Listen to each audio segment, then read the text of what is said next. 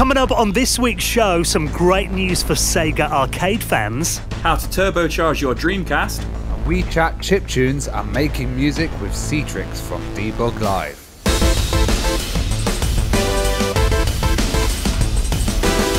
This week's show is brought to you by ExpressVPN and our friends at Harry's. Hello and welcome to the Retro Hour podcast, episode number 232, your weekly dose of retro gaming and technology news with me, Dan Wood. Me, Ravi Abbott. And me, Joe Fox. And just before we started recording then, we looked at the episode number 232. Joe was like, that is a lot of episodes that we've done. And actually, I think we've kind of been reminded of that over the last week because one of our listeners, a guy called Deadlock on Twitter, tweeted us a list of every episode of the Retro Hour podcast that he's put together. We've had a lot of guests on this show, I think it's fair to say. It's crazy because this is like in a PDF, so all of you guys can download it. You can check out the previous guests because a lot of people don't actually realise how many people we've had on.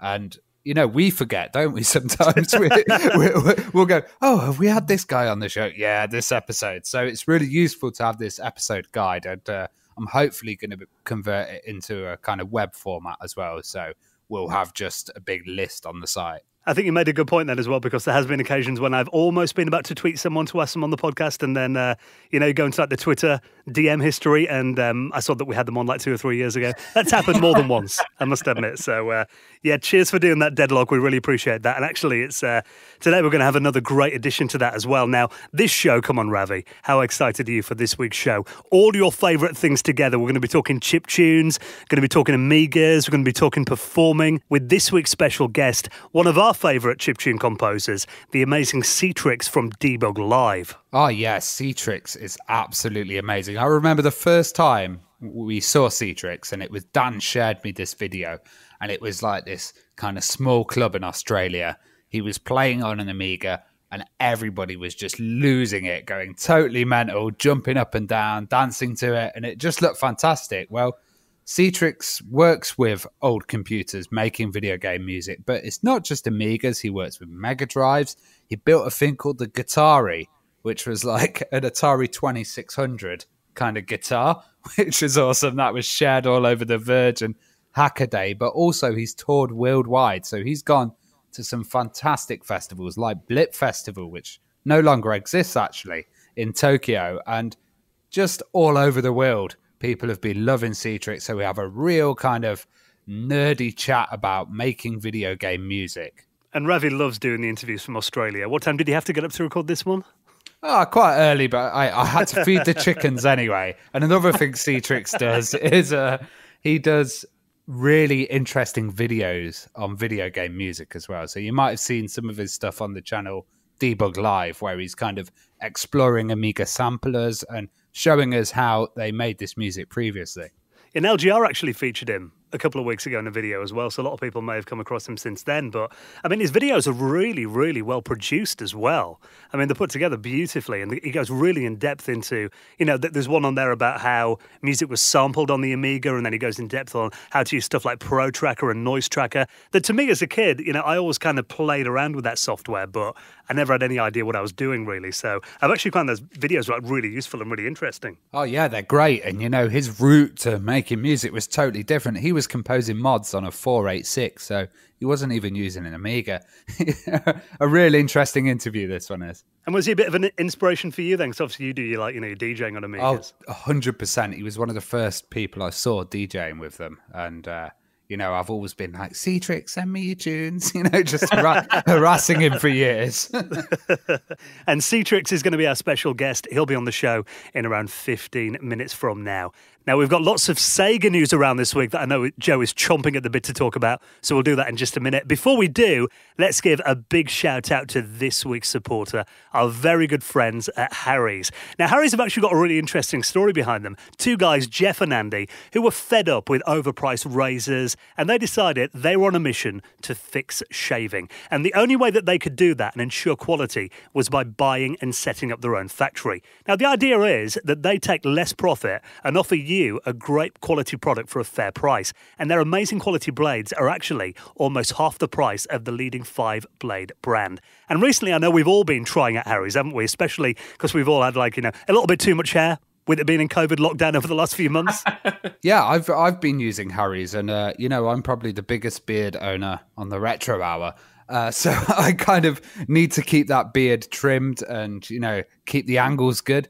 But the main problem I've had is like when you're going down, I usually shave against the grain, and I've been using Harry's, and it's kind of very smooth, and the grip's really nice as well. So I actually don't feel like I need to shave against the grain. And I know it's like the baddest thing to do, isn't it? Because you get like ingrown hairs and all of this stuff. But that was the only way I could get a really decent shave. But with Harry's, it's really nice, and the blades are especially sharp, which is great to have a smooth, really nice shave. And Joe's dad actually told him he had to shave his beard off, so we sorted him out some Harry's to do that. Yeah, so I had both my dad, my wife, and my father-in-law all mention how bushy and horrible my beard was getting. So I did take the plunge a couple of weeks ago, and I mentioned it on last week's episode. And you know what? I was really pleased with the results, because usually I get, like Ravi said, really bad ingrown hairs. And I haven't actually got them this time, so I'm definitely going to be sticking with Harry's. Well, there you go. Look at that. Harry's saving relationships and families.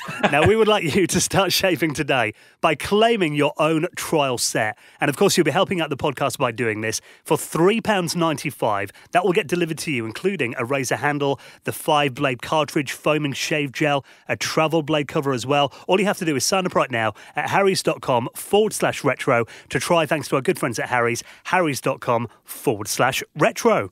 Now, Sega have been busy over the last couple of months. I mean, we obviously had the Game Gear Mini news. We had that cloud arcade gaming story that apparently was going to change the world of video games a couple of weeks ago. But actually, this announcement has kind of slid under the radar a little bit. But I actually think this is more exciting news than the Game Gear Mini for me. They're going to be doing an Astro City arcade cabinet mini. Yeah, I saw this today. Funny enough, I actually said to the guys, I was like, oh, we need to talk about this today. And Dan and Ravi were like, we already have it in the show notes, man. And I was just like, oh, wicked. So way ahead of you there, Jeff. Way ahead of me. So I saw this morning. I think it was announced yesterday. At the point of recording, it was yesterday. And I, like Dan says, I'm way more excited about the Sega Astro City Mini than I am the Game Gear Mini or the online service stuff they're doing. So essentially, from what I understand, the Astro City was like the iconic Japanese kind of like Sega cabinet, arcade cabinet, and it came out in like the one with the green buttons, isn't it? Yeah, with the green buttons, and it came out in '93, and it's also what like the Dreamcast fighting sticks like based on as well. So it looks really cool. It's going to have 36 built-in games. They've only announced 10 so far, but what's really interesting is, for me, is Golden Axe Revenge of Death Adder is going to be on there, which is going to be the first ever official release of that game, home release of that game by Sega. You can get it on Arcade 1-Up, but this is the first time Sega have ever done that. So it's kind of like they're listening to the fans, which I think is really, really cool. But so far, they've only announced it for Japan, and it's going to be, I think it's 12,000 yen, which is about $120. So I don't know if it's going to be coming out over in the UK or not, but what's really cool about it is you can hook it up to your TV as well, so you can play it on your TV from what I understand, and you can put a USB controller to it as well, which I think, is a lot nicer than playing on like a 4-inch screen personally. Yeah, so looking at it, it looks quite nice. It is really small, but I was going to say the price is quite high, like $119 for it. For maybe £300 in the UK, you can get the 1-Up actual arcade cabinet that's like quite a big size, not this tiny thing.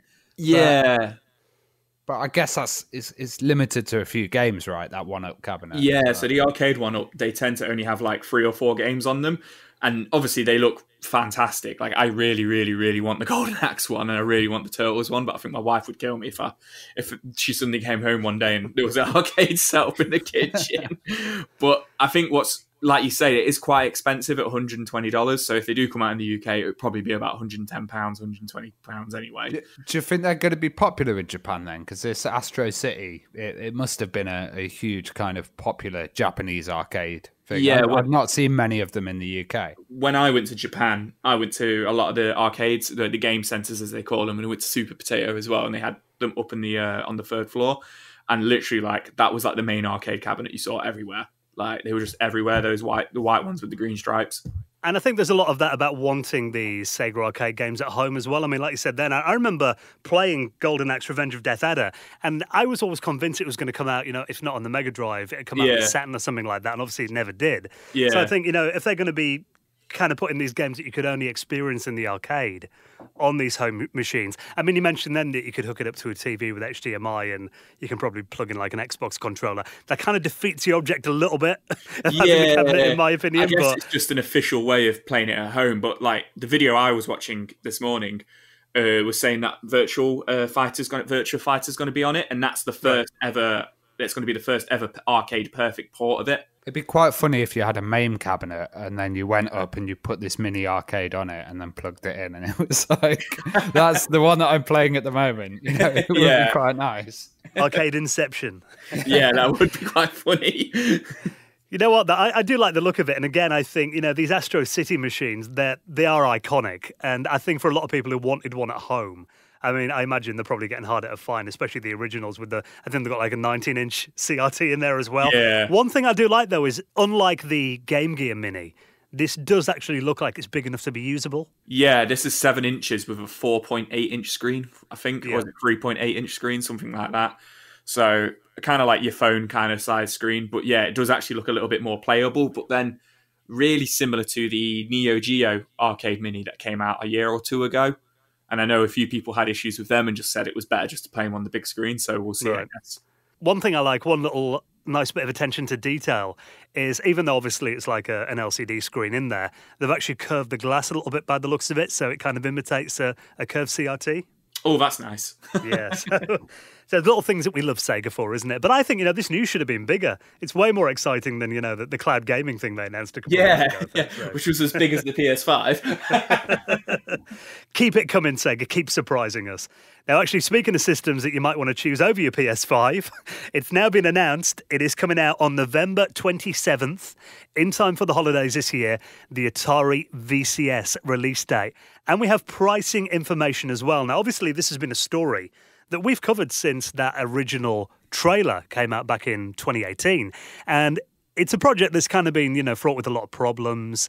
There's been a lot of things have done wrong. But, I mean, the good news is the hardware is real. We've now got a release date. Apparently, it's getting manufactured now. We're expecting that if you want to go out and get a new Atari VCS PC-based console, you're going to be able to pick one up in time for Christmas this year. But, I mean, looking at the pricing of it, apparently for like the top-end one, you could be talking nearly $400 for it. Ouch. Which actually, their timing was pretty rubbish on this, because they announced that if you're going to get it with the classic joystick, modern controller, the 8GB version with 32GB of storage, it sets you back $390. But also the rumour is that is going to be the same price that the Xbox One Series S and the PlayStation 5 are going to retail for. So there's a bit of competition there. Yeah, and the fact that, I'm not a technical guy, and when you just look at a console, like something modern coming out, and you're like, oh, it's got a 32 gig hard drive, when like the PlayStation 5 is having like an 850 gig one, and the Xbox Series X is like having a terabyte, you're just like, it's just going to kind of fall into that obscurity, and only super fans are going to buy it, let's be honest. Like, that's how I feel about it. You know, it's going to be one collecting dust at Dan's house. Like. When you see like some outdated system or some system that does technical specifications and they put like mouse and keyboard support, yes, it's like, of course it has mouse and keyboard support. That's not one thing you should be putting in the specifications. Like, it's great that we support mouse and keyboard. That's kind of a thing that you do when you're releasing like an Amiga product or something that's not really going to be huge. I find it quite odd. There are some nice things, like they've made the RAM replaceable. That's good that it's not a set version of RAM, but there's a lot of things in here that they're shouting about, like cross-game chat, Skype, Discord. Like, you can run Discord. Great. It's like in when you used to get like a cheap shovelware Xbox 360 game and back like 10 years ago, and you'd look at like the things on the back and it would say, yes, achievements. Exactly. Like every other game. just makes me think they haven't got much to talk about if they've mouse and keyboard support. Yes. Oh god. LED light up on and off button. Second screencasting. Yes, like everything does screencasting. My phone does screencasting. Well, interestingly, I mean, a lot of people have kind of been saying that, your phone is more powerful than this product. If you've got a recent iPhone, for example. Yeah. I mean, I haven't seen any benchmarks of this system yet, but based on the AMD Ryzen system on a chip that's in there, some people have kind of been putting it on maybe Xbox 360 kind of performance. Okay. So, I mean, if you're comparing that price-wise to a PS5, you're talking something that's 2 generations older in terms of performance that's going to be retailing for the same price. I mean, I imagine if you want to buy an Atari VCS, you're probably a different market to someone who's going to buy a PS5. But I think, even though this is essentially, we've talked about it before, it is a PC in a fancy case. And not even a really high-end PC, a pretty average spec PC. A Linux machine as well, really. Yeah. With a custom skin and some and they're just saying games. Stuff like built-in web browser. Come on, guys, it's 2020. Yeah. That should. I love the look of it. Listed as a feature. I mean, I love the look of it and the case and everything. The design I do like, and I mean, for 90 quid, maybe I'd pick one up as a nice media center or something. But when you're asking $400 for it, I think, I don't know. I'm looking at this and thinking they're going to struggle now. And voice commands with a forefront-facing mic array. Why have you not just made it so it reacts with Alexa or one of those kind of things, rather than have a full mic array that kind of picks up your voice and all this custom stuff? It seems like they're just chucking features at it. Yeah, I think it's going to be a tough sell. I mean, a lot of people have kind of been saying it's, Atari have made the Ouya 2, but the Ouya only costs £99. Yeah, so, that was a bit of an impulse buy. I wasn't expecting this to be 390 quid or whatever it is. I wasn't expecting that at all, to play some old Atari games for an hour. It's kind of separate, you'll make more money, I think. Yeah, well, that's the thing. I mean, we were talking the other week about that Raspberry Pi kit that you can get. If you get the high-end Raspberry Pi 4, chances are that'll probably be higher performance than this anyway. Yeah. And you can put it in a cute little Atari case. And, all the ROMs, fit in an SD card. So you can probably do the same thing for about £100 at most. So I think, apart from selling that custom case, there's not really a lot here that's going to entice. I mean, I'm struggling to find the audience for it. I mean, even retro or even gamers, the killer app or the killer game. If there was something we're going to have, Jeff Minter's latest title exclusive or something like that. That may be a bit of a draw, but I can't see any of that at the moment. Yeah, I mean, I guess we'll find out what their plan is when it comes out. We've now got the release date, November 27th. Of course, we'll keep an eye on that. And if you want to find out more, I'll link that up in our show notes and everything else we talk about this week at theretrohour.com. Now, Worms is obviously one of the best two-player games, or multiplayer games of all time, actually. And it was actually quite good timing with everyone being in lockdown that you might want to have an online two-player game with your mates. They've announced a new Worms game is coming out, and this is called Worms Rumble. Now, Worms has always been a franchise that has been a little bit hit and miss for me. I love the original games, and, Worms Deluxe is one of my all-time favourite Amiga games. And then I didn't mind some of the later ones, but when it kind of went into the 3D kind of gameplay, I wasn't a big fan. But actually, some of the recent ones have been all right again. And this one, of course, now, obviously, everything's copying off Fortnite. This is going to feature Battle Royale mode in there too. But they've actually gone back to kind of the 2D kind of look. I'm going to sound like a right miserable guy on this week's episode. But I love the Worms titles. And they did go awry and kind of... There were ones where you had to collect tokens and stuff to get stuff. And I really wasn't into that. But Worms WMD was a bit of a return to form. But this Worms Rumble seems to kind of take the element of Worms that I enjoy most out of the game. They might have done it fantastically, but they're ditching the kind of turn-based gameplay. That's what I wanted to say. It's real time, isn't it? So it reminds me of, I mean, I've not seen any screenshots of anything like that, so I'm glad to hear that it's still that 2D look, but it reminds me of, Plants vs. Zombies, when they went from their original kind of what the game was to a 3D kind of third person game. So I was worried it was going to be something like that, but I didn't even think that it was going down that vein of Fortnite and Warzone. Well, there is a trailer video that I'll link up that you can check out as well. They're actually showing real-time combat with 32-player teams. So, I mean, it does kind of look like the camera's moving all over the place, and there's there's action going on in every corner of the screen. So it looks a bit like mayhem on screen, I guess, but The one thing I think is, I guess they've got to think of something new. They can't just keep making the same Worms games that they made 25 years ago every year. Yeah, I think for me, it's what makes Worms unique, that competitive kind of vibe. When you see someone and they're about to do something amazing and they completely mess it up and all the other players are just laughing, or, somebody does something really cool and it's that kind of seeing it, but also it's a very kind of slow-paced game on that. So maybe this will improve it. But to be honest, I thought that was one of the best moments of Worms. And like previously, they've had Worms WMD and they've added tanks and stuff like that and vehicles, but it's not really that innovative. Like it would be cool to see. I've always dreamed of a music festival where everyone can log on their phone and play like 10,000 people on a match of Worms. All music festivals are virtual. That could happen, I guess. Yeah. Well, another product that's had a release date announced as well over the last week. Now, this is something else that we've talked about for a while. The Poly Mega is apparently going to be out in November at the latest, or maybe even a little bit earlier if they can get them manufactured in time. Now, this is a system, we'll do a little recap for people that might not remember the story when I think we talked about it about, 2 years ago now?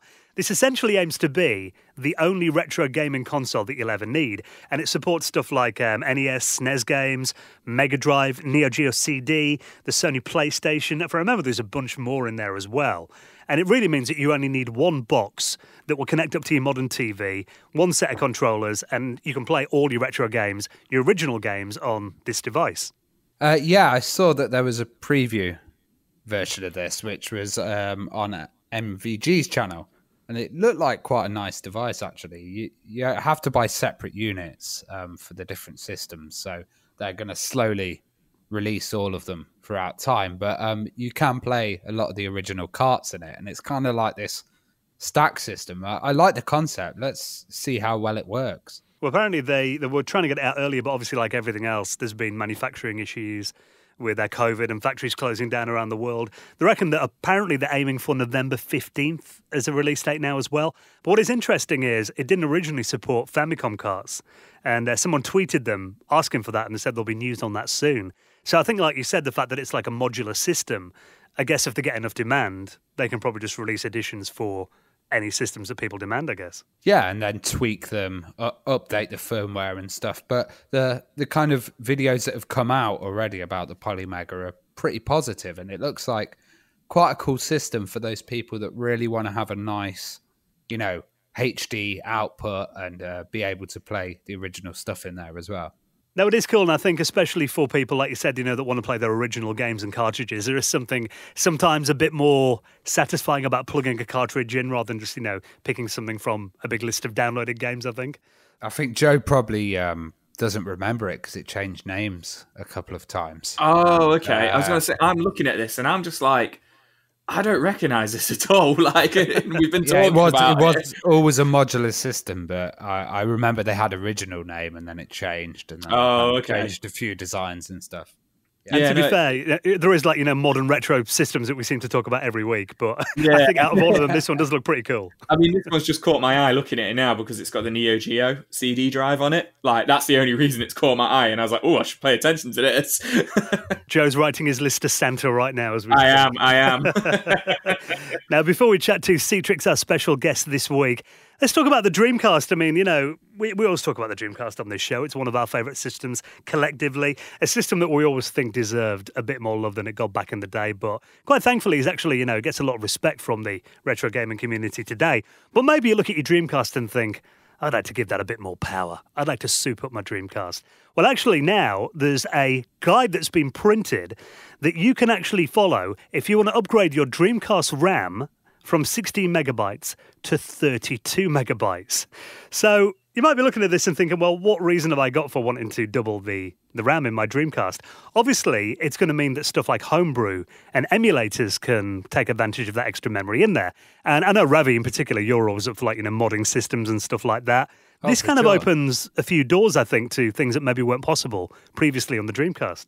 Yeah, so this looks really interesting. Actually, it's quite easy to do if you're a bit of a solderer. It's basically diverting these pins so that more SD RAMs are addressed. It seems cool. It's not actually supported in any games because I don't think they made any games to support 32 mega RAM, but it seems to be supported for homebrew and emulators, which is pretty cool. And there's an article here on retrorgb.com, and they're talking about the fact that this could maybe lead to Naomi ROMs being supported on the Dreamcast as well, because now there'll be enough memory to fit them in. Oh, cool. That would be really good. Yeah. What was Naomi? It was the arcade version, wasn't it, before the Dreamcast? Yeah, it was the arcade version, essentially, wasn't it? Yeah, so you can end up getting some arcade ROMs on your kind of original Dreamcast hardware. That would be pretty good. That is pretty cool. I was literally just like reading through the article and I was thinking to myself, like, most homebrew games I kind of see for the Dreamcast are usually just like really souped up 2D fighters or 2D beat 'em ups. But I guess if it's opening up that, so you could play like the kind of like, like the original Soul Calibur, how, the arcade version of it and stuff, that'd be really cool. And the Dreamcast's always been a system that you can do quite a lot with. I mean, the homebrew scene's massive on it, isn't it? And obviously there's like, different emulators and things you can get for it. And I think the fact that it was opened up so early means that it's had like, 20 years of kind of independent development on it. So, and the scene's still really active today. I mean, what was that we were reading? I think like the year before last, I think in 2018, there was more Dreamcast homebrew releases that year than actual games had come out since 2001. So it's like, the scene's still really active. And I think if, they're going to be releasing emulation and ports and stuff that will take advantage of having double the RAM in there, it could really knock our socks off, actually, the kind of things it can do with that. I even saw a video this week by Adam Karillik about a new Dreamcast game that had come out. So, yeah. Adam's always a go-to man, isn't he, if you want to find out what's happening in the world of Dreamcast? He's the dude. So before we get into our chat with cTrix, let's just give a big thank you to this week's supporter, our very good friends at ExpressVPN. Now, maybe you're working from home at the moment, or maybe you're back in the office, and a lot of people around the world have started going back into work. There might be things that you want to do on the internet that you don't want other people to know about. Now, there's various reasons that you might want to improve your privacy online. Maybe you've got like a business plan that you're working on, you want to keep to yourself. Well, you might be thinking, why don't I just use incognito mode on my browser? The thing about it is, a lot of people think incognito mode means that you're private. It doesn't actually hide your activity because your internet service provider can actually still see everything that you're doing. And there have been stories about ISPs around the world that can actually legally sell your information to advertising companies. I know that's always bugged you, hasn't it, Ravi, that they can do that? Yeah, and also like if you're joining an unsecure network, so if you're joining a network like a hotel or a coffee shop, then people can actually sniff your packets and see what you're actually doing. And if you've got sensitive information, if you're doing financial transactions or you've got work on there that you don't want other people to see, then 100% you need to VPN up and kind of get yourself protected.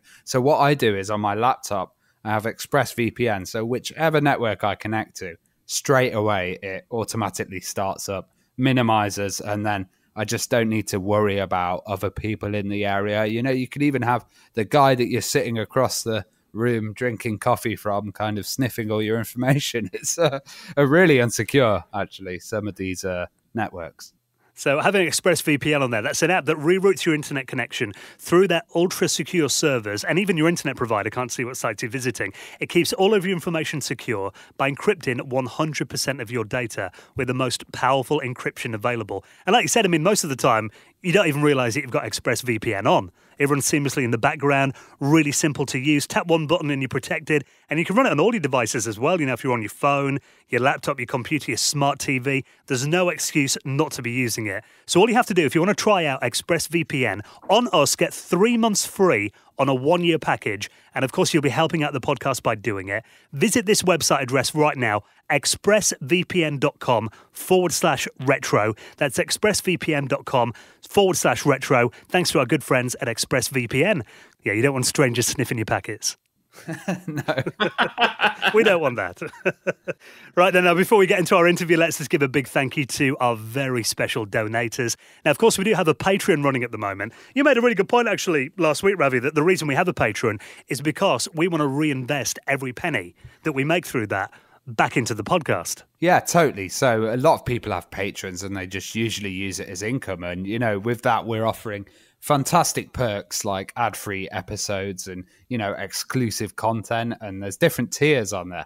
But what we want to do is actually take this Patreon money and build a studio, have a physical space, and we're not going to build it from bricks and mortar. We just mean that we're going to actually get in a space. Dan's got quite a lot of the equipment already, which is fantastic. So this money's kind of going to go to renting a space and being able to help us produce more content. So, we can put out other podcasts, we can do some video work from there, and also we can help really improve the quality, because at the moment, our studio space, we can't get in there because of COVID at the moment. But also, if we're doing recordings like from Australia, like this week's episode in the morning, then we'll be able to come in the studio and do that. So, it's really going to help out the podcast and ensure it has a good future. Yeah, because I've been doing the show from home. I mean, I'm in the studio on my own at the moment, because if I did this show from home, I'd have my puppy barking in the background every 20 seconds. He's got a new dog, yes. We often have to stop recording because Ravi's cat wanders in the background, or Joe's missus might shout at him because he hasn't took the bins out or something. So it is going to be nice if we could all get back together in our own studio, like you said, dedicated Retro Hour studio, and we can get guests in from all around the world. People can come in. I mean, if you're ever in Nottingham, you can come visit us, hang out. We'll have a space where we can do the show from. And of course, even be able to do video. Yeah, I mean, it's an investment in the future of this show, really. So every penny that we earn through Patreon, we guarantee is going to go back into the future of this podcast. And of course, for making a donation into there and supporting us, you will get a shout in a future episode in the Retro Hour Hall of Fame. Like this week, thank you very much to Mike Thorpe, Steve Engeldow, Henrik Lagford, Stephen Quinn, and Julian Shepherd, who all made donations into our Patreon. Really appreciate that, guys. And of course, we've got another Patrons Hangout coming up very soon as well. Probably next week, and I imagine Sunday night. So we'll put all the details to that on our Patrons page as well if you want to join us on there. Always a bit of a giggle on a Sunday night. We all get together, chat about retro games. Any questions you got, just a really good bunch of guys. We get together, just proper nerd out about retro things. So you'll find all the information for that and everything else on our website at theretrohour.com. Right, we'll have more news for you on next week's show. And coming up in a minute, then we are going to be joined by cTrix from debuglive, talking about chip tunes, making them, performing live. He'll be our special guest on the Retro Hour podcast next. You're listening to the Retro Hour, and I'm here with cTrix. How you doing, mate? I'm very well, thanks, mate. How are you? Awesome. Well, we always kind of start our interviews with, what was your first computer or what was your first gaming experience? But I'm thinking, because this is a sound interview, we'll go on to what was the first computer sound you heard or the first tune that really got you hooked? Well, I guess I sort of grew up with listening to music in the car, as I think a lot of kids did with their parents just playing stuff. And I was quite lucky my folks would get those Now compilation tapes, which is a very UK thing. For anybody internationally who's never heard of them, they're like you get these we used to in the 80s, these tapes that were like a compilation of all the sort of, top 40 stuff. But they were quite good in including, some of the electronic stuff and hearing groups like Propaganda and Pet Shop Boys and things like that. And that was the stuff I liked listening to. So I was like, oh, we need more of this. And so my folks would sort of go out and find some stuff along those lines to listen to. And, I was maybe 3 or 4. And that was like, that was my thing. That was my jam. So at about the same time, we got a C64. So, I mean, I was really just like, I would just have the game and then I'd just wait on the screen, and listen to the music because I was like, this tune's really good.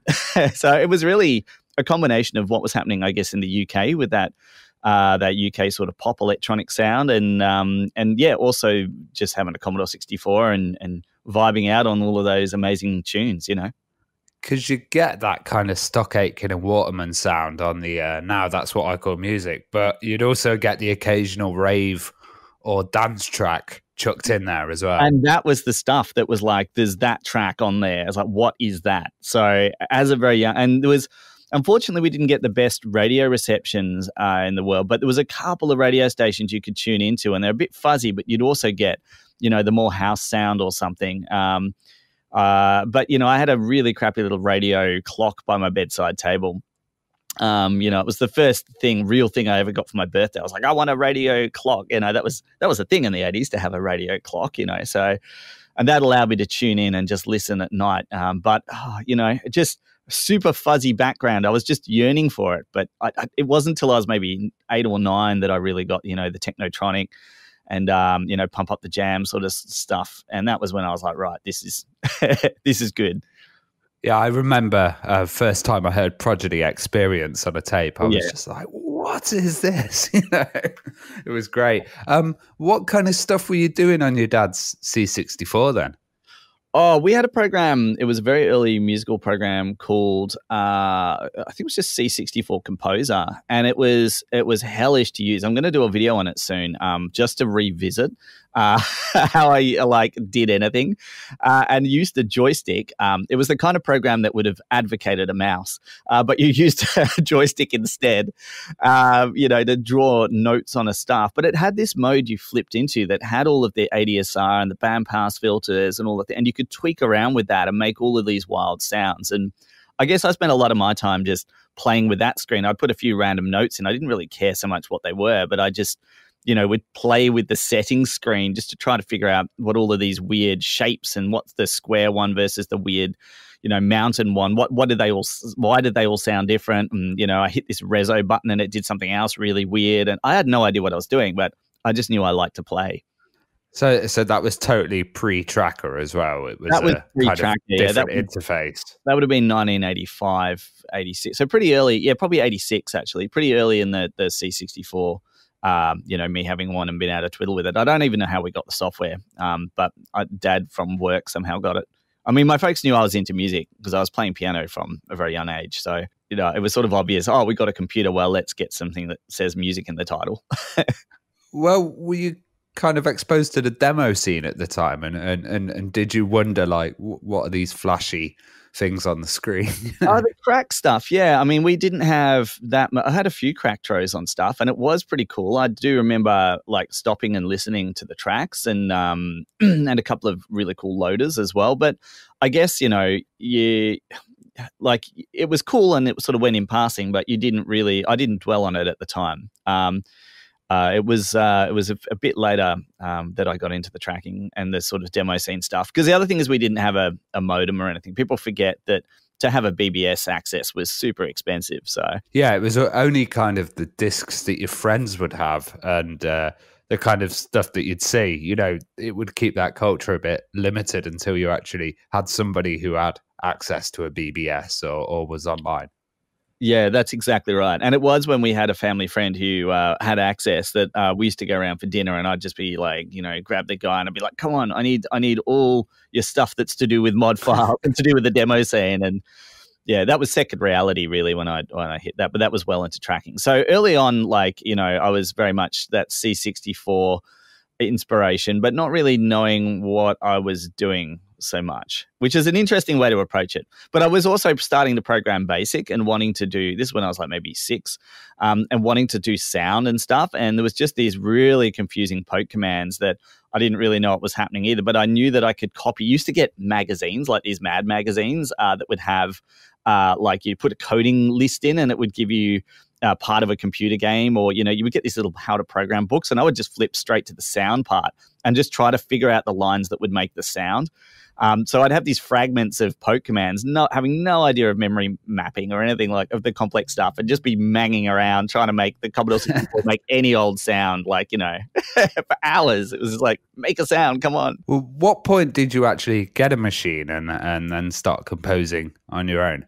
That would have been, I suppose, a bit later on. We always had I was quite lucky. We had this Technics grant. It was like a electric piano kind of thing, but it had a 4-part recorder on it. So you could actually record and then save your track on a floppy disk. So for years, that was really how I composed. I was just composing on the hardware on that. But it didn't have a step sequencer or anything. And you could never get anything tight. It was always as you played it. And it wasn't, even as a kid, I was listening to, the Technotronic and the Pump Up the Jam and stuff, and just I want to get that sort of big chunky sound, and there's just all these preset clave tones and stuff. It just wasn't really making the sound I wanted. And I was how do I get that sound? And that was when I came across, it was, I saw an Amiga actually. I remember donkeys years ago, I saw one at a Commodore Expo, when I was a kid, and I remember seeing that and going, wow. But then 3 or 4 years later, I was at a friend's house, and yeah, his dad had an Amiga, and I heard that and I was like, right, what is that? How is that working? And they showed me it was an early primitive tracker. And I remember hammering a few notes into that and going, right, I need to find this. But not having an Amiga at the time, it was really like, I need to find this for PC. And there was a really terrible piece of software called Mod Edit that worked through the PC speaker. And even though I had an early Sound Blaster, didn't actually come through the Sound Blaster. So I ended up hooking my PC speaker into like a external amplifier, and it was like always a bit of contention. Like my dad, like, what are you doing? But wow, that must have been really loud as well. If you had an external amp, the PC speaker. Well, you turn it down, because it was 5 volts, so it was bad, and it would distort a bit. But when I played it back, I had playback software for mods for playing them back through the Sound Blasters. It was just when I was composing them, they sounded like really crunchy, and there was this high speed squeals and stuff, or high like pitch squeals in the background. And then after learning that for a while, so it was a program called Mod Edit. It was very early, but it was all I could get, because I just went to my local shareware store, and they just had this thing called Mod Edit, and I was like, well, that's got to be a mod editor. Like the guys at the store didn't know what it was. You used to have shareware stores with just floppy disks everywhere, and you just like flip through them with your $2 pocket money, £1 pocket money, trying to find the floppy that had the software that you needed, I had exactly the same experience. We had a kind of a piracy store, I'd say, and I'd be sitting on my knees flipping through all the discs trying to find something decent to use. Yeah, it's funny. People don't realize, like, before, if you didn't have access to that whole BBS scene, which was really only a very small part of the population, the majority of people did go hard, like, floppy disks. So you were actually making mods on the 486 then. What was it like when you put them on the Amiga? On the SX25. Well, I had a friend who had the Amiga too, so I would go around to his place and actually like have a twiddle and play, for an hour or so here and there. And I eventually managed to borrow their old 500 for a little bit of time as well. And oh, nice. So I did sort of have semi-access to Amiga here and there. And the thing was just like, it was night and day on the Amiga. I mean, it just sounded so much better. And I didn't know for years why until later on when I got one and I did some research. But, it was like very obvious that the Amiga had something more going on under the hood. And of course, it was actually just the Amiga was how it was supposed to sound, and the Sound Blaster was always truncating it back to 8-bit and stuff. Like, it was doing a very crude playback. But I didn't know that for a long time. Well, I did, but I didn't understand why till much later. It's weird when you look back on it, isn't it? Because when I was younger, I thought, the CRT monitors, the graphics look absolutely amazing, and the sound looks amazing, and I think was that kind of rose-tinted glasses when I was a kid. But now you actually go back to these machines and they sound so clear and really, really amazing, actually. Yeah, well, this was the thing. And I guess this is with chip music, what a lot of people have realized. I mean, you take something like, the classic is the Atari 2600, 1976 Pong machine, basically, but with a little bit more functionality. It's got a few sprite fields, and it's got 128 bytes of memory. Like that's not much. And but yet you get the sound chip on that, and then you chuck it through a big PA system, and it's huge, and it's clean, and it's like, wow. I remember the first time I modded Atari 2600, and then I powered it on in the studio, and it went bang when I turned it on. I was like, oh fuck! And then I was like, turning up the volume, I couldn't hear anything. I was like, there's no hiss on this. And then I pressed play, and it just like the loudest, like hugest sound. I was like, wow.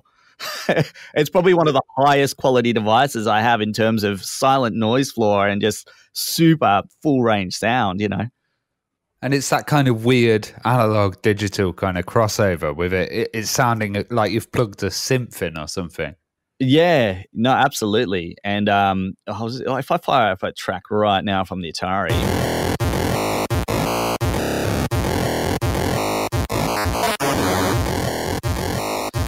It's just that it's so digital, but it's so like it is, like you say, a synth. It's that experience of definitely hearing something that's big,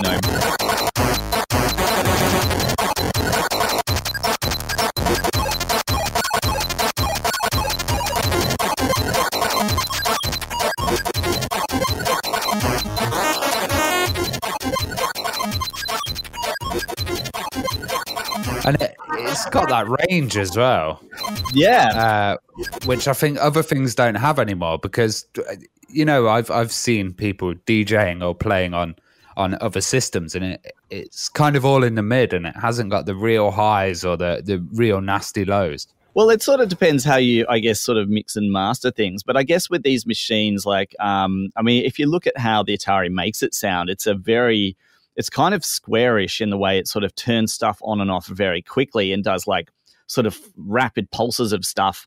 But it's always going to have that because it does volume up and down as well. It does actually draw some pretty incredible waveforms, but it just makes such a sharp sound but it's slightly angled because of the speed of the silicon. And that's funny because you're starting to hear that it's still in the era where you hear the physical limitations a little bit of what the thing can do, like on a voltage level. So it's just, there's so many reasons why these old machines have just got character that you don't find. It's nuance. It's very subtle nuances. But, you miss that. I find even with like modern music at the moment, people will be trying to produce like 80s synthy stuff and they'll be producing it on a new piece of equipment and it just won't sound the same as the kind of original jugga kind of sound.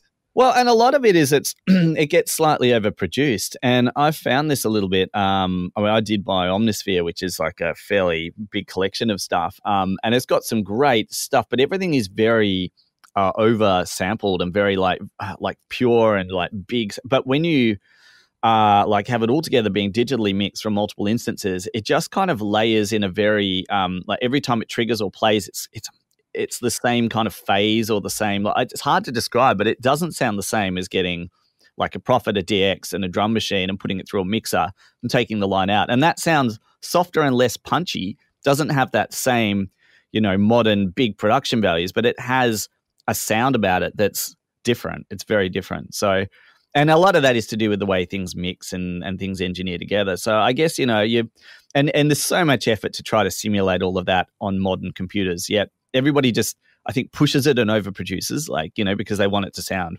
big on a sound system. But, you've got your sound engineer for that who's, should be tweaking that. Well, when you started to get into the demo scene, were there any musicians that you were looking up to? Were there any really standout demos or intros that the music just kind of blew your mind? The first thing on the Amiga that I came across, and also on the PC, because it was a PC port, was Pinball Dreams. Was one of the first mods where I was like, right, well, this is incredible. And the introduction sequence, which turned out to be Blazer from TPL, the Black Lotus. I'm actually wearing the T-shirt, right, TBL T-shirt today. They had these crossovers to the demo scene. And so that was where I was like, and I started looking inside the mod files, ripping the mod files from Amiga games. So I'd actually go to my mate's place who had an Amiga, and I would use ripping utilities to rip out mods and to grab just the music. And then I would go home and listen to the music and pull it apart and check it out. And and there was also Lemon was another artist, and there was Fleshbrain was another artist, and there was a bunch of them. Skaven, now was Skaven or was it Purple Motion? Or a couple of them did a couple of mods as well. So there was that on the Amiga. There was a bunch of other kind of artists I'd come across as well, and the RSI guys and things. And then on the PC there was obviously the people like Future Crew and Jurassic. What were they called? A bunch of the early guys anyway, where I had a probably 5 or 6 key demos, which I managed to source. And that was hugely inspirational, just to watch, to have this visual element with it, but also just to listen to these really cool trancey tunes, which luckily that was the point where I was able to start listening to later and later at night and discover, okay, so this is where all the good music happens on the radio. And that's, where I started getting into the electronic stuff. So, but it was actually, I heard it from Trackers first. I would have been probably about 11. Oh no, it would have been less than that. It would have been probably 9 or 10 first. And I would have heard it from Trackers first, before I then discovered community radio and late night DJ shows. You're right about the mods as well, because being able to rip the samples from there and kind of take them apart was really important. And you can't do that with many other formats unless you find a clean drum in there, or you find a section where no other instruments are being played. Well, that was a huge thing, yeah. And there's a sort of bit of a standard joke, I guess, that some of my early tracks had sounded like something straight out of Pinball Dreams. It's because I was using those samples. That were the samples I had. And that thing of being able to share, and that was early on, it really taught me the massive beneficial side of open source, and I mean, not that it was open source, it was public domain. And people did say, well, you knew you weren't just going to copy someone's track straight out, but to be able to take those instruments, suddenly, you get yourself a nice little house track from, Euphoria or one of those crews. And then, you've got a kick drum and you've got a beat, and then you've got some vocal stabs and some, stuff that's been sampled from, Inner City or whatever. And yeah, suddenly it's like, oh, I've got these sounds. And then that mixed with the stuff you've taped off the radio where you'd get a recording of a cold cut track or something, and you'd just be like playing in and isolating their instruments and things like that. It was a really nice combo of your own stuff and other people's, instruments from their tracks. And you knew if you put something out, you were it was almost like a badge of honor if somebody took your sound. So, well, were you aware of a Aussie demo scene at all, or did you think all these tunes were kind of coming from Europe or America? Yeah, well, I knew they were because people are pretty proud about where their music's from. And I used to it was really hard because I lived in a smaller country town in Australia. So it was, about £1 a minute or, $1.50 US a minute to have a BBS or access. So you just didn't really dial into other you couldn't, it was just too expensive. So I would get stuff through very early on. I was very lucky. We got a CD-ROM drive, a single speed one on the very first iteration of multimedia, because my folks knew I was so into it. And I was able to pick up some early multimedia discs that were just full of, in inverted commas, public domain stuff. And it was like people just getting absolutely everything they could and shoving it on a CD. But there was one particular one in Australia that had managed to track down. They were obviously a demo scene nut. And to this day, I'm still trying to meet the person that did it because I've heard of them and just thank them, because they got things like chat logs from all the BBS boards of all the BBS of bunches of demo parties Assembly and stuff like 92 or the Party and things, and they would just chuck those chat logs as text files, and I would just scroll through them and just read them, just hours of nonsense, just pages of nonsense from a demo party, but just to try to learn and understand about different artists and musicians and what it was all about. So for me, it really was very European, because the Australian scene was more about the cracking side of things. Rather than demos for a long time. I mean, there were some demos and things that came out, but I wasn't aware of that till much later. Well, you ended up doing a kind of European demo scene tour at one point. Could you tell us about that? Yeah, well, it was a case of I was slowly, actually, it was when I just sort of turned 18 or 19, that's when I discovered there was a demo scene in Australia, and I was super excited, and there wasn't a party locally in my city, so it was sort of the next city across, which is, it's Australia's big, so 8-hour drive. And I didn't have a car at the time, and I couldn't get there. And by the time I got a car and I'd saved up money and I was like, right, I can go and check this demo party out, it finished. And so I was like, oh. So I was like, well, maybe we start a demo party in Australia. And I was talking to my friend, and we're like, yeah, okay, cool. Well, let's go overseas and let's just check what's happening in Europe first. So, we went over to Assembly demo party just because that was, the one from as a kid where all the classic stuff that I'd watched on the PC had first kind of impressed me from. So I was like, well, we'll go to Assembly, we'll go to Evoke, there was another one.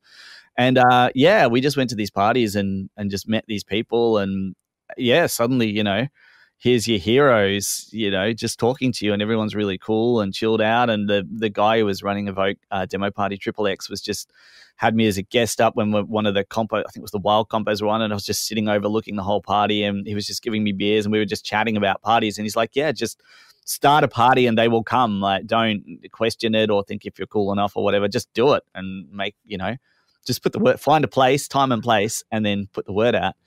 I just had so much good inspiration from that, and so many good people who in retrospect are absolutely, right about that thing. And that really set a precedent for me for running events from that point on. Is that where you got your name as well? Yeah, well, that was Commodore Trix from, I was Zor when I was a kid. I had a totally different name. But I mean, there's so many people had that. It was like, my handle's kind of used. So I'd had that from Commodore Trix from something I'd done. I can't even remember where that came up, but I just shortened it to cTrix, and this was I think at about 99 or 9, it might have been 98 kind of thing. So I'd done stuff long before that, but just sort of under a different. I had a thing with my friend at high school that we were trying to program demos ourselves, but we weren't really able to do anything. Well, you kind of came back to the Amiga and started making mods, but like in a more modern setting. Was that when you really started to get noticed by people in the European and general Amiga scene? Yeah. I mean, there's a bit of a story behind that. I mean, when I was a kid, I did actually make mod files, like this sort of like, this is from when I was like 12 or 13. I had this sort of rocky kind of stuff, Slack bass. Yeah. Oh yeah, totally. So that kind of thing, or this kind of like, that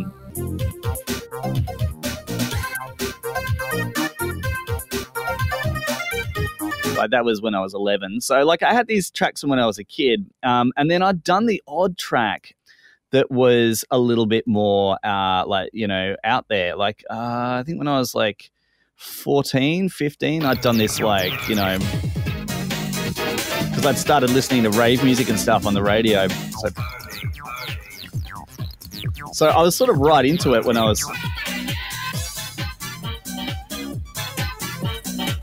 You'll have to send me that one. It's good.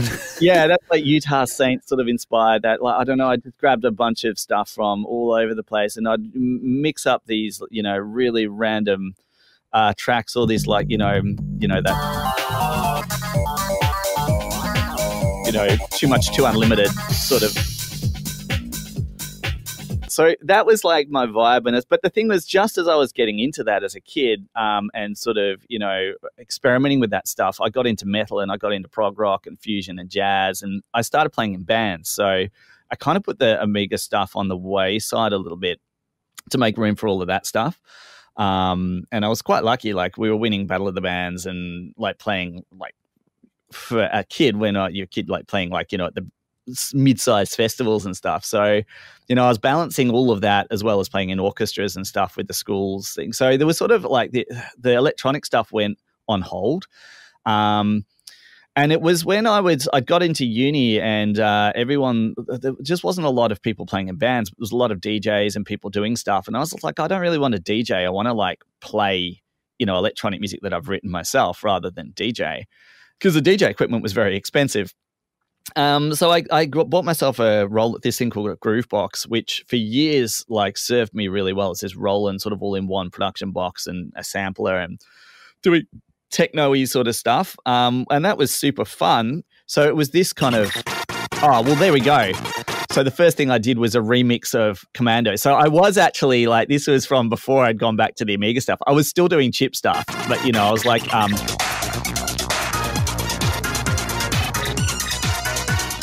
nice. So that, for instance, just to let you put context, that's played in the middle of a forest, in the middle of winter, outdoors, in the middle of nowhere to about like 100 people, I guess, at a legal rave. So I was bringing this stuff like out there and like, for fun, but it was very much in a remix sort of sense. It was just like, just techno sort of. So I had that vibe and that techno kind of thing that I was doing. And then one day, it would have been about 2005, I suppose, or 4, I turned on my my box to work on something. And I can't remember what I was doing. I think what was currently in memory, I was like, I'll just save this before I work on something. And I had it sitting on my knees because it sort of was an all-in-one box. And I moved and the power cable fell out just as I hit save. No. And I turned it back on and it was wiped. It was completely gone. So I'd MIDI dumped it all out, backed it up, but I went to restore it and nothing came back. It didn't work. Now, at the time, I didn't know this, but the MIDI dump had actually worked. I was just sending it out back to the unit incorrectly, but I just thought at the time, and at least for another like year after that, I've just lost 5 years worth of work on this box, and my backups haven't worked. Like I don't have any tunes. I've got a show, and I had a show 3 weeks later. So I was like, what am I going to do? How am I going to play? Because I don't even trust it. Maybe there's something wrong with the internal battery or something. I don't know if I'm going to lose all my tunes again. Like, what am I going to play off? What have I got that can make sound? And I had an Amiga that I'd got like a few years before that I'd had just kicking around, noodling around on for fun. And so I was like, well, maybe I'm just going to figure out a way to get all my old mods from the PC back across to the Amiga, because at that point I couldn't interface between the two. People forget it was quite hard to interface between a PC and an Amiga. It was like a serial cable, wasn't it? And all this crazy software. But I jumped in the deep end and bought a 1200 because I only had a 500, and that had which at the time was cheap, $100 secondhand. So I just got one, and that had the ability to read PC discs, and and then I just shoved all my old tracks on, and I was like, I better make a few new tracks to go with these old ones. I wonder if I can still track.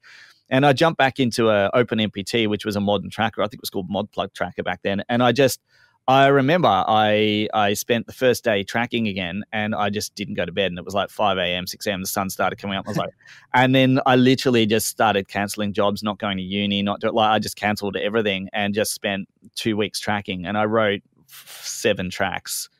I wrote an entire set, and then I took my 500 and my 1200 to that show, and I played this kind of live show that was, I guess, went down as, and people were just like, you've got to keep playing that stuff. Whatever you just played is what you should be doing from now. And it was all of these like things that I'd worked on when I was a kid and half done, and then I'd sort of come back to them. So like lots of these like,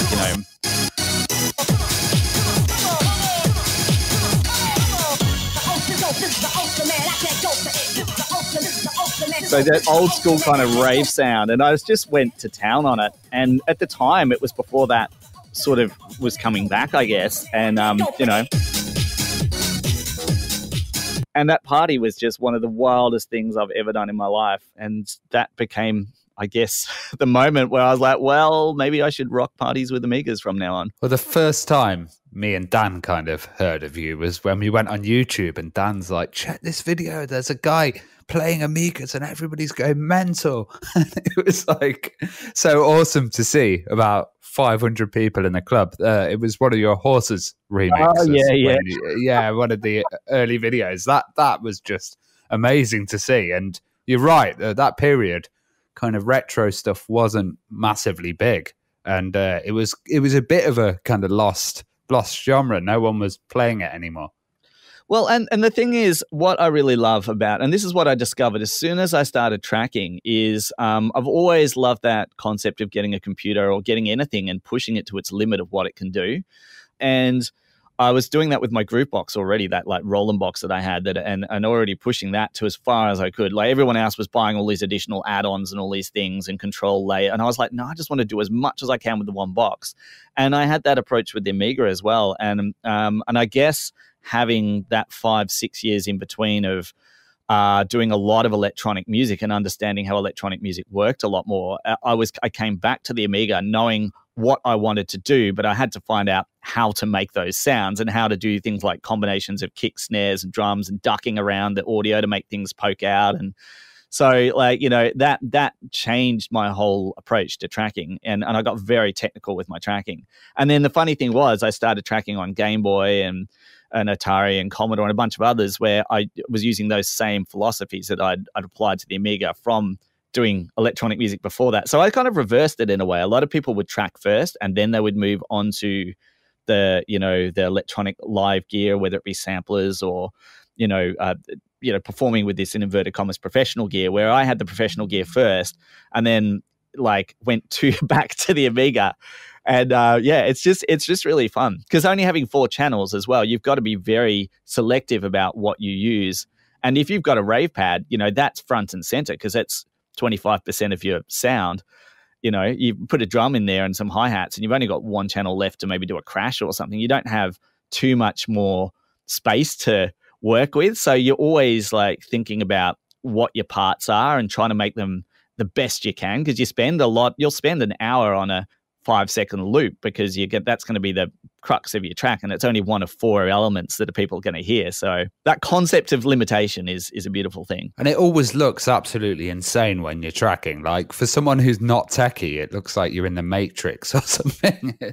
Yeah, it does. And to me, it just looks like you're in absolute noodle land when you've got like VSTs open all over the place and you're doing it. And I'm like, how the hell do you guys work like that when you can't just see everything that's happening within like 5 centimeters of your screen. Like Yeah. you've got all You kind of learn to read it like music, just seeing the notes going and knowing what's happening. Oh yeah, and I know, and the new way of doing things is very like 3D. Like they've got like windows hiding, and people are bringing up windows and closing windows and doing things. And I was just like lost. Like, how can you even know where something is?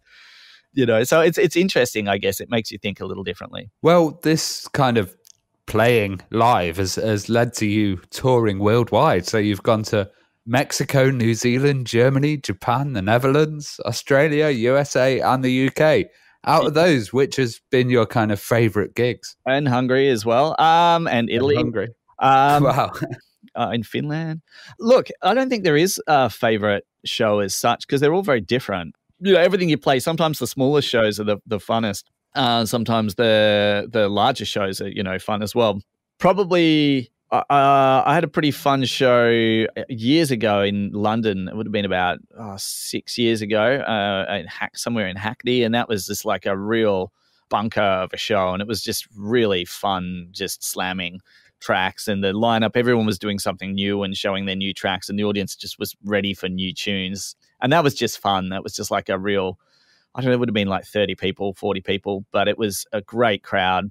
I played a show in Germany, and I loved the Germans because they were like, how long do you want to play for? I was like, I don't know, like, how long do you want me to play for? They're like, well, how long can you play for? I was like, if I played like a bunch of stuff together, it'd be like 3 hours. So, and before I could finish the sentence, he's like, well, then you would play for 3 hours.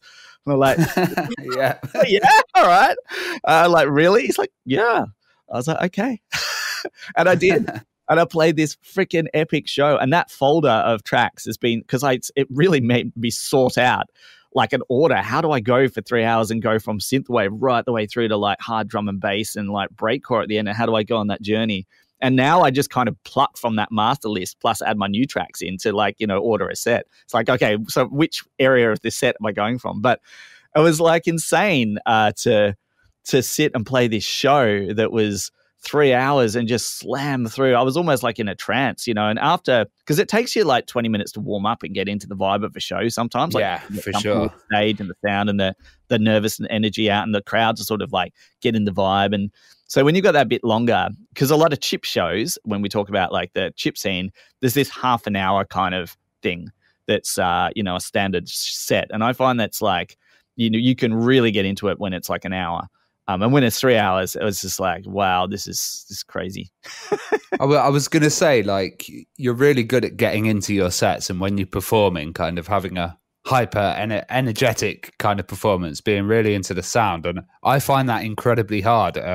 I just like look at my Amiga and get stuck in that, ignore the whole audience and stuff. How do you get into that kind of mindset? Well, a big thing for me is having like external surfaces to work with. So, I mean, I usually try to make it so I've got easy mute buttons for like my kicks and snares and stuff, which I'm just out of Pro Tracker. It's just Alt and whatever it is, ZXCV, I think it is, to mute those 4 channels. And then I always have filters, kind of reverbs and things. So there's a sort of performance that goes with the track of where things go in and where like, bass cuts in and out and does things. I sort of know how they would play out in a live sense. And I just sort of make sure that I'm always doing something, but it's just enough that I can have a good time. And if I miss something, it's not the end of the world.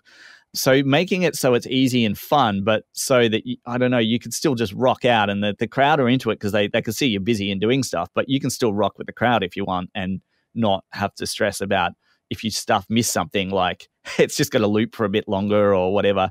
So, and I don't know, it just, I just always like bopped along to my music. Even a few more knobs then, I think, and stuff to twiddle with. Yeah, and I always just have it like on an analog desk or the DJM 800, which is a standard mixing desk for me, is great. It's got filters on it, so you can just and just kick in. You get kind of good at hitting the button just before it kicks in, and doing things like as you're doing build-ups, like you turn the volumes ever so slightly down to 9 instead of 10, and then you squelch it, and when it kicks back in, you just flick them both up to 10 again, and it just like, oh, nice. Extra hard when it tips here. So there's lots of things like that are just engineering. You're just engineering your set live, but if the crowd are into it too, and you're into it, and everyone's having a good time, that's the ultimate, really. So you went to Blip Festival, and globally there was quite a few chiptune events going on, and even before COVID, they seem to have kind of slowed down a bit. Why do you think that is? Well, I think that they're still there. Just the big grandiose ones that get publicized more have just probably settled down a bit, and that's just because it's quite hard and expensive, and it's a mission to put shows on, and it was the generation who were doing that was starting to get a bit older, I guess, and it wasn't. I guess underground kind of electronic music had started to become a little bit more sort of known and things. And I don't think anyone who's ever run one of these festivals has ever done it without. It gets to a certain size where it's quite stressful to run because your costs of getting artists over and the rest of it is just like, it's quite expensive and it's quite a lot of stress. And you're never going to get a massive amount of people. You're going to get a big crew of people. But if you look at the number of people you've got overseas and you've got people traveling in and stuff compared to like a big festival, you might have, still 8 artists, coming and visiting, as does a big festival, but they've got 20,000 people, you've got 1,000, which is still amazing, but it's really hard to pay for everything and cover your costs. So there's just just people burn out and they just realized the formula worked better when you kept it to smaller sort of fun shows.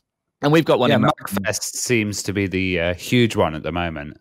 Yeah, and that's backed off the back of MagFest. So obviously they have entertainment, and it's just a combination that works pretty well to have, chip music artists on, on that Saturday night, which I've played, and it's a really fun show, but it's very different to a chip music show. Like it's sort of more everyone's just there to have a party, which is a great vibe. Don't get me wrong.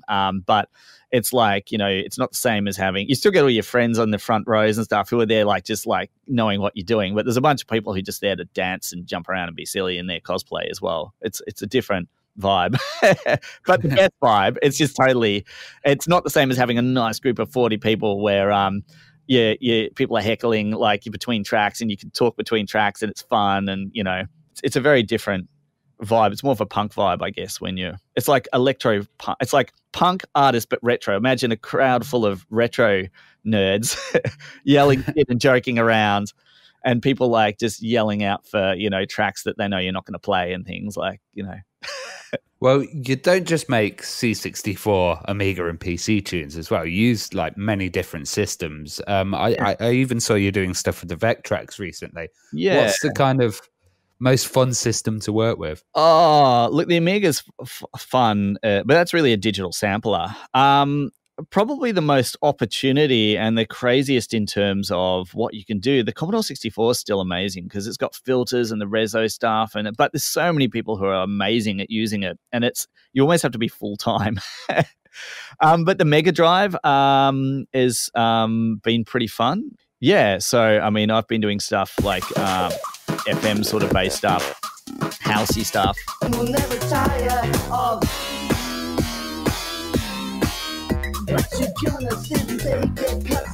So in the case of that also has full vocal tracks running through it through the sample track. And wow. So, and it's I was like, well, I got 4 meg worth of memory on a cart that I can use. I may as well fill it with full vocals and things like that. Yeah, so the Sega is really fun, or the Sega Mega Drive, Sega Mega Drive, Sega Genesis is what I'm thinking of. With the FM stuff, I guess you've just got a really nice set of sounds to work with, and it's great for electronic.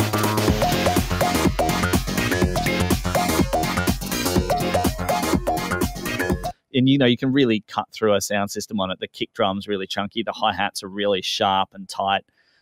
So yeah, FM is kind of a lot of people are moving on to it at the moment from the old simplicity of the Game Boy and things like that. But see, the Game Boy is great because it's portable and you turn the power on and within 2 seconds it actually, a second, it's back where you left it and you just keep writing music.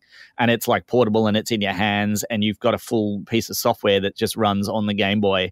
So how do you compare that to running for the Mega Drive where you've got to have a fairly complicated setup? It's a very different, it's different systems for different situations. You can't sit on a bus and work on a Mega Drive track. Well, also you've kind of built a crazy piece of hardware, the Guitari, which seemed to get a lot of press attention as well. Could you tell us more about that? Well, yeah, but it's funny. I can, but it's not really much more than the Atari 2600 with an audio output. So basically, I wanted to do some stuff on the Atari because no one else was really doing it at the time much. And I was like, oh, what's the limit? Why is no one doing stuff on the Atari? And I was like, okay, well, there's no real software. So I had to write a tool that sort of like I made it so that it took my tracker output and then converted that into assembly code. So it kind of cross-compiled a special tracker file back into code that would then run. But I discovered after about 20 seconds of playing back music, because I had to play it quick enough to be able to do things like kick drums and like, because with a kick drum you'd go really quick. If you speed it up quick enough, it becomes a kick drum.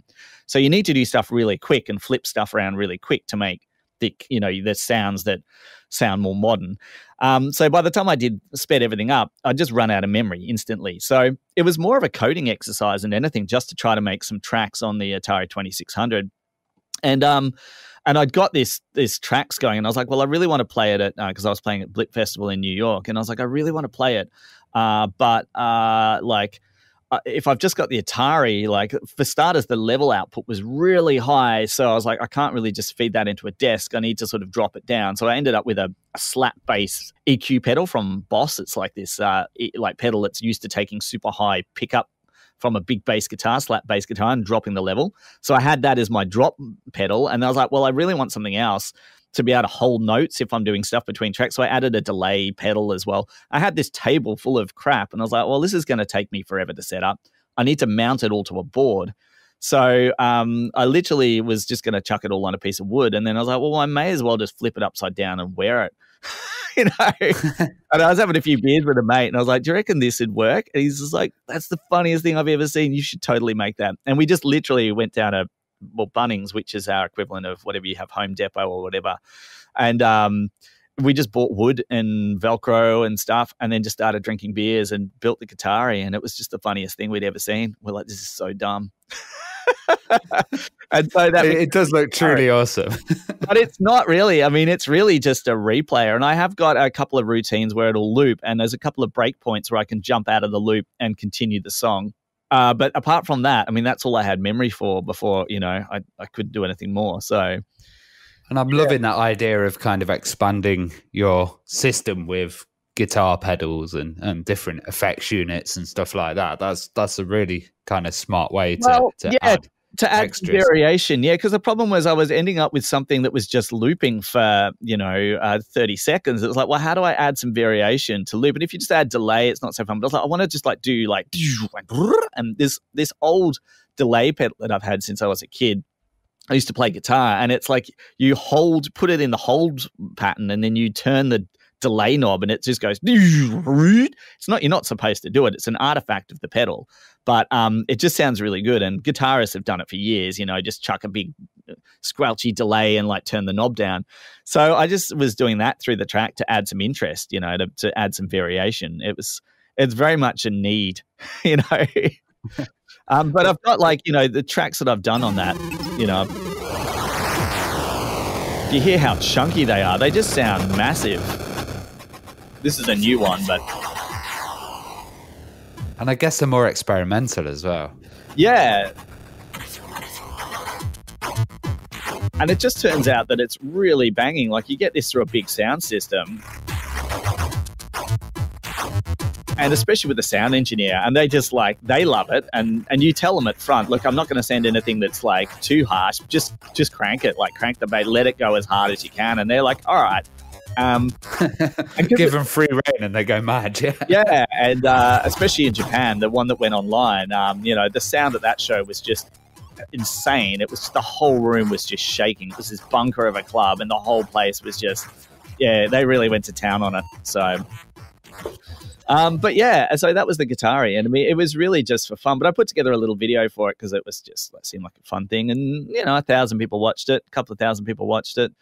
And then I don't know what happened. Hackaday or someone got hold of it, and someone else as well. And then suddenly it was like everyone was like together. It was like, oh, check. And then Matrix Synth and a bunch of others. And then suddenly the next day I woke up and there was 100,000 views. I'm like, oh God, what happened? Well, talking of videos as well, you've started doing stuff for Debug Live as well. And Yeah. It's absolutely fantastic. Your budget dance music video. That's on like nearly 500,000 views now. Probably, yeah. Thank you. Yeah, that was me telling the story of the Amiga. And I really wanted to put down my experience of a kid of sampling, because I mean, I'd have my friend's Amiga and I had my PC as well that I would sample from. And it was that thing of adding the stuff that you didn't have and listening to the radio, like I was explaining earlier, late at night, where you would hear stuff and you'd have a cassette always ready and you'd be trying to just get those moments that were a rave pad or a bass note or a drum beat or something like that, so that you could have that in your repertoire of sounds, especially when you didn't have access to, professional libraries and things as a, 12-year-old. So I just wanted to put that story down and tell it from the perspective of just having a simple sampler. And that's all you had, and maybe some records that, you'd got from a cheap $1 store or some old tapes. And yeah. And that B-side thing of finding, on the flip side of a 12-inch or a 7-inch that you had an instrumental one that had all of these elements you could, take out.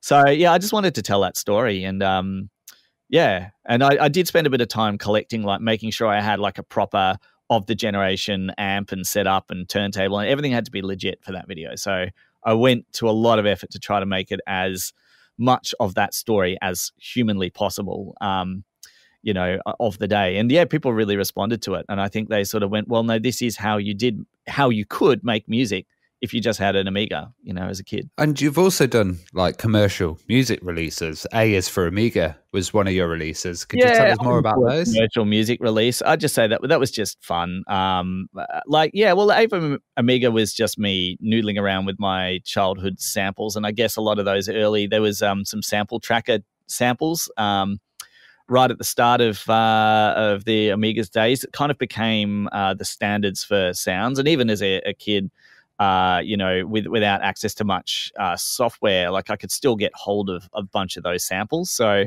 I just wanted to make something using a lot of those older samples. And there's a couple of tracks on it that do use like my modern samples as well, like from my DX7 and things like I sampled in. But it was very much that 1980s vibe. And I recorded it all out to 2-inch tape. So this like really analog, giant, old format from the, end of the 70s. And we mixed it all without a computer.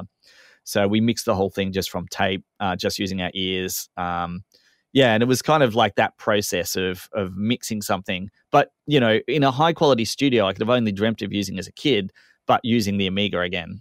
And it was just fun synth sort of tracks.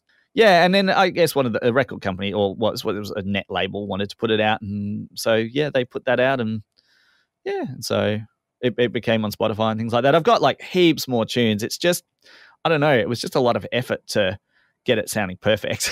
So I'm just like, prefer it to be a bit more hack and then live at shows. But now I'm obviously with what's going on, I'm considering, well, maybe I need to sort of release some stuff. So, well, what do you kind of have planned next? Have you been making any new tunes or are you going to be doing any live stream performances or anything? I've done a bunch of live stream stuff and things. I'm kind of over it at the moment. I think I'm just going to take a break for a few months and then I've got to, unfortunately, just due to the whole COVID thing, I've got to kind of get kicked out of my studio. So I've got to rebuild a new studio. It's going to take a few months. So maybe at the end of that, once everything... Like I'm joining up forces with a dude who's really cool. In fact, he wants to put A for Amiga out on vinyl. He was like pushing for that phase. He's like, I'll find it, blah, blah. So I'm moving in with really good people who already have a computer retro museum. So it's like, it's a good move, I think, but just reinventing your life takes a little bit of time sometimes. So in between that time, I don't think I've got too much planned. I do have a DOS game that I'm working on with a bunch of guys called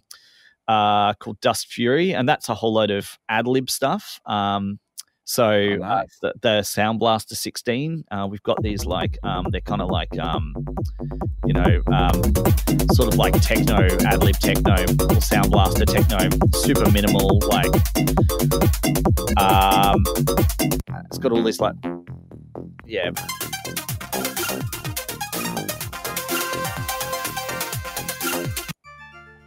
this sort of like opening title track. So it's that old FM, that ad-lib sound. So I'm working on the soundtrack for that at the moment, which is pretty cool. That sounded lovely, to be fair. Oh yeah, so that's kind of like where we're sort of walking towards that, but that's kind of tricky because it's Pentium era stuff, like Pentium 100, 150 era, or Pentium 100 to 200 era game, all based around voxel graphics. If you remember the old voxel style games, I don't know if you ever played Terminal Velocity or any of those games. Yeah. So it's that same style of it's like a hard-coded 3D engine. So we're not using engines or anything. We're doing it all with assembler and C++. So it's like, yeah, it's pretty hectic. And then the music's all ad-lib and trying to get the replayers working and stuff not glitching. But we've got a PC and a Mac build of it that'll run natively and emulate everything as well. So it's kind of a modern old school crossover. You can either play it on a Pentium 100 or play it on your new computer. So I guess that's a really nice hardcore project to be sort of working on to distract myself from, the world at the moment. Well, where can our listeners get hold of your stuff as well and just find out more information on you? Well, see, that's weird because I often just do live stuff. But look, I've got, I guess there's a SoundCloud. That's really old because it ran out of room about 6 years ago and I haven't been bothered to put anything else back up. There's a torrent of my USB stick because I usually put all my stuff on a USB stick and just sell it at shows. And there is a torrent somewhere out there of that. I don't know where it is, but if you just search for cTrix, I think somebody dumped it somewhere. Because it's all Creative Commons, you do what you want with it. If you just scour the sort of scene.org for cTrix mod files and MP3 files, there's stuff out there. There is the A3 Amiga release, but honestly, I've been pretty slack in releasing stuff. There was a bunch of great live streams, and I was hoping to just be able to playlist all the live streams I've done in the last few months, and they've all just disappeared. They've all been taken down, or like Twitch, I didn't realize it timed out. So I built this cool list of hey, everyone, here's 7 hours worth of sets to listen to, and they've all gone. So I'm like, oh. Awesome. Thanks so much for talking to us, cTrix. I really enjoyed this one. No worries. Good to chat to you as well.